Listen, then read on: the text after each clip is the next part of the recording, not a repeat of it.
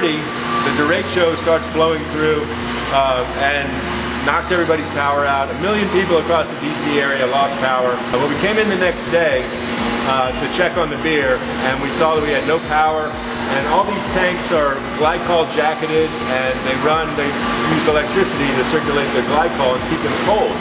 But with no electricity, we lost the ability to refrigerate the beer, control the temperature.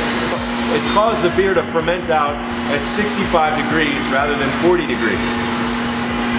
Well, it turns out that there's a style of beer that's made that way intentionally. It's called steam beer, or California Common beer, and what the derecho gave us was the same style of beer. So it took our lager beer and turned it into a California Common beer, so we renamed the beer Derecho Common.